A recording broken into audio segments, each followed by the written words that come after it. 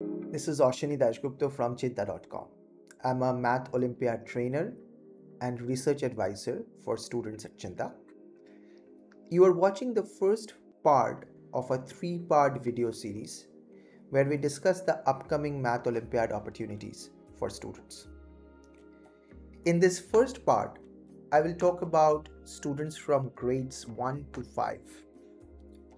However, some portion of this video will be also useful for students of a higher grade, so keep on watching until the end. I have divided this video into three segments. In the first segment, I will talk about the appropriate mathematical contests, the Olympiads. Not all of them are built the same way. In fact, I'll tell you why. Some of them can have a negative impact on the students, so we should avoid them. I will talk about the ones that you should take and try and prepare for. That's the first segment. In the second segment, I will discuss some learning strategies, some teaching strategies that we at Cheenta have developed over the last 12-13 years and have found them to be quite effective. So, if you are a student or a teacher, you can directly use them from this video. Even adults, older students can use them. In the third and the final segment, I will tell you a little bit more about some excellent books for students at this level. I will talk about the titles and the authors. So let's get started. In the first segment, I'll tell you about the appropriate mathematical contests for students from grades 1 to 5. There are three contests that we recommend at Cheenta. The first one is the Australian Math Competition. Excellent contest, excellent set of problems. The second one is known as the Math Kangaroo. Math Kangaroos were developed in France in the 90s, and they are very popular in different parts of the world. And the third and the final one is specifically for American students. It's called MOEMS. It's a very nice contest with a very beautiful set of problems. You have to be very careful about choosing the contests that your child takes. Some of the so-called Olympiads have problems which push the students toward rote learning. We don't want that. We want the students to be imaginative, inquisitive, and the problems should be such that makes the students think. So if you are forcing your child to take a mathematical Olympiad, which is not really built on these principles, then having a lower score in those contests or pushing very hard to do well in those contests can have negative impact on the children. So be very careful about it. If you stick to these three contests, I think you will be fine. The questions are really nice and they are thought-provoking in nature. The second segment, let's talk about the teaching strategies. Now, Cheenta Math Olympiad curriculum is built over the last 12-13 years. And we use many of these strategies to help our children.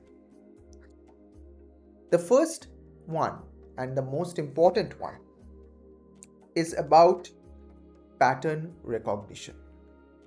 So instead of teaching the students formulas, they are really little kids at this level, so don't try to teach the students formulas.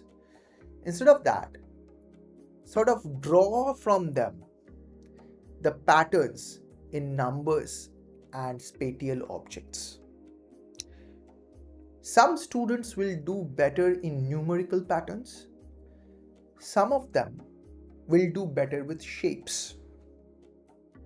So you have to recognize what your child specializes at.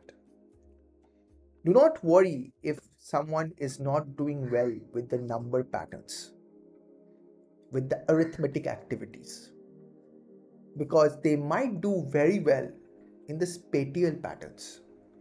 In fact, the Cheenta Math Olympiad program for elementary kids have these modules, numerical patterns, spatial patterns, separately. Of course, they overlap sometimes, and we also handle that. So the first thing is pattern recognition. And you have to be careful. Numerical patterns and spatial patterns, you should expose the child separately to both of these things. The second thing is about hands-on activities. This is a highly recommended part of mathematical training of a young mind. Remember, the child's brain is still at its formative stage. So you have to activate it using tools that makes the child think. So what kind of hands-on activities do we recommend? So we use some of them at Cheenta programs. For example, we use paper folding geometry. We use origami. We use GeoGebra. So that's like a software where you can create mathematical models. We also use string and pencil constructions, making physical models of 3-dimensional and 2-dimensional objects. And we also use two other activities quite frequently. These are called Kangaroo and Masiu. So you can look them up in the internet. We do them regularly in the classes, and we also provide them as homework problems. They bring the attention of the child. So these are, we call it attention grabbers.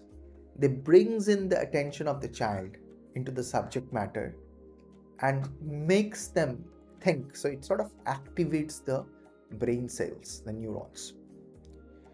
So pattern recognition, hands-on activities, and helping them to imagine instead of memorizing. That's very important. Imagination is far, far more important than just memorizing. And it's even so more important from grades 1 to 5, when the child's memory and the brain cells are sort of setting themselves up. Okay, so that's the segment 2 about learning strategies. The final and the third segment for this video is the set of books that we recommend. So there are 4 books that I'll talk about. The first one is called Math Circle by the Bay, Topics for Grades 1 to 5. So I have put the name of the book in the description. It's an excellent book. By the Bay means it's actually it's produced from a set of activities in the California region of United States. It's excellent, and it sort of builds on the Russian and the East European traditions of math circles. In fact, the second book that I have is a diary of a math circle from Russia. It's called Math Circles from 3 to 7 for preschoolers. This one is by Zovunkin.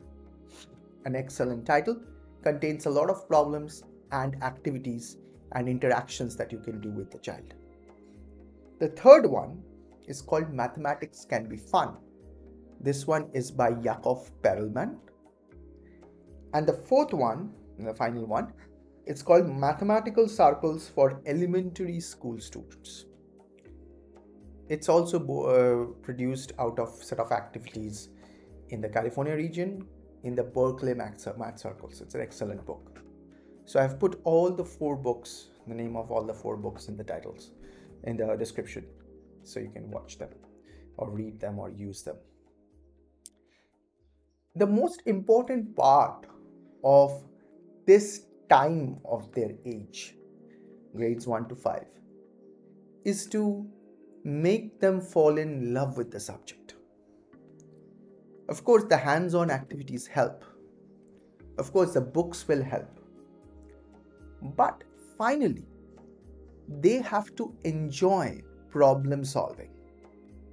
So make sure to provoke their minds using thought-provoking problems, not rote learning problems, thought-provoking problems.